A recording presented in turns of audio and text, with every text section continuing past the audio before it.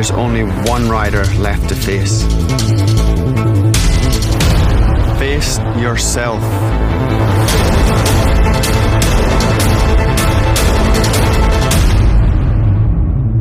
Gradually refined to keep it in pole position on the track and at the head of the pack on the roads.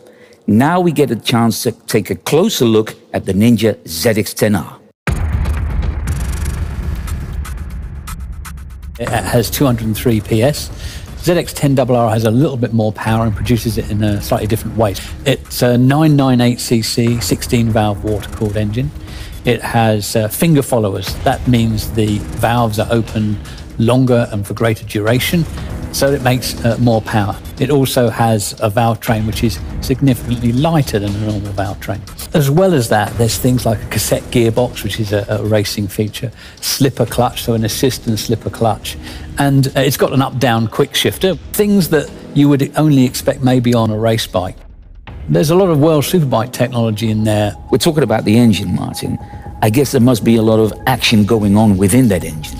Yes, I mean, it's all controlled essentially by the brain of the bike, the IMU. You've got adjustable engine braking, for instance. You've got selectable rider modes. There's a lot of electronics going on.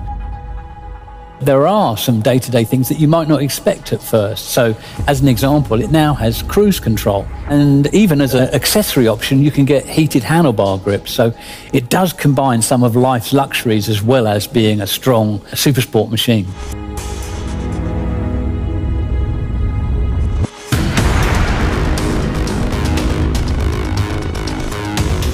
Inside the engine, there's a lot going on, but in terms of the chassis as well, there's a lot of updates. It's got Brembo M50 calipers as an example, but on the RR, the way that it differs from the R is that it's also got things like Marcazzini wheels, which have been developed specifically for the ZX-10RR. The RR is what you would call race ready. Yeah. So it's ready to perform and to be modified or changed if you wish, or even ridden as it is for a super fast track day bike. One thing we really need to explore is the new aero package. There are integrated winglets on the front of the machine. These allow air to pass through the cowling through tunnels. That's 17% more downforce due to having integrated winglets. The aerodynamic package just takes things to another level.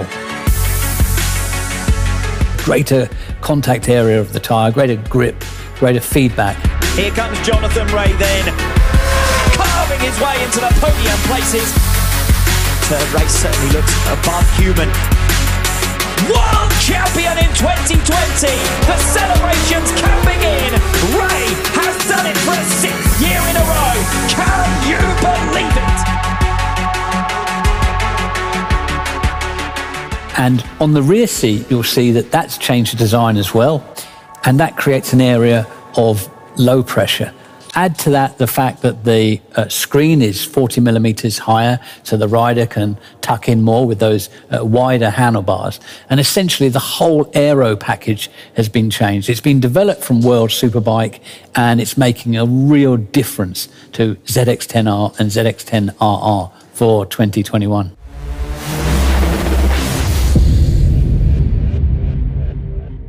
We will take our Ninja brand to the next level with technical and engineering updates to both the Ninja ZX-10R and the Ninja ZX-10RR. The Ninja ZX-10R and RR have carried riders to over 120 wins in World Superbike races since 2011, as well as the world-famous Suzuka 8-hour race and many domestic championships, such as the British Superbike Championship. Jonathan Ray won his first ever race on his Ninja and has won multiple World Superbike Championships thanks to Ninja Power. So let's look at this bike of champions that is so loved by road riders, track day fans, and professional racers. The first thing to mention is that all the existing highly praised electronic rider aids, such as rider modes and sports traction control, remain for 2021. Added to this are many new engineering and technical updates, many of these as a result of input from the Kawasaki racing team. Hours of testing by the factory team riders, providing information to keichain engineers has resulted in a number of innovations for 2021, including a new aerodynamics package, compliance with Euro 5 for machines sold within Europe, and further refinements to the ZX-10RR specification. The cowling now features integrated winglets. As air passes over these, the effect is to create downforce. In fact, the 2021 ZX-10R exhibits up to 70% more downforce than the 2020 model. It also has a new rear seat design that creates an area of low pressure behind the rider, and a taller screen resulting in more aerodynamics front profile.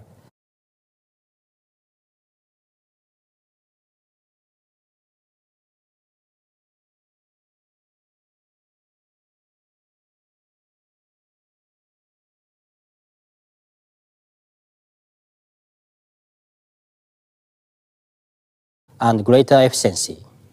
Additionally, there is a new air-cooled oil cooler and new handlebar positioning, thanks largely due to the rigorous testing and feedback from the Kawasaki racing team. For the 2021 ZX-10RR, Panko lightweight pistons are new, while the Panko lightweight connecting rod comes as standard specification.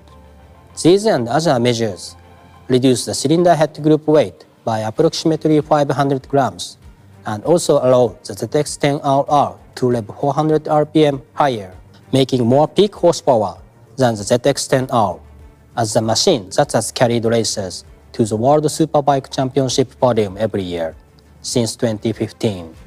The ZX-10R is a super sports icon, and for 2021, we have made both the ZX-10R and the ZX-10RR even better.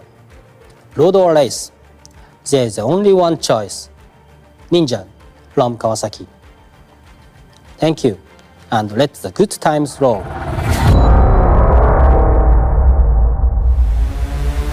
It's got a different dashboard as well for this year, right? Yeah, the TFT meter is different. It's really clear and easy to understand. The good thing is when you're concentrating on your road riding or even in track use, if you go to a track day, you can see it very clearly in your peripheral vision.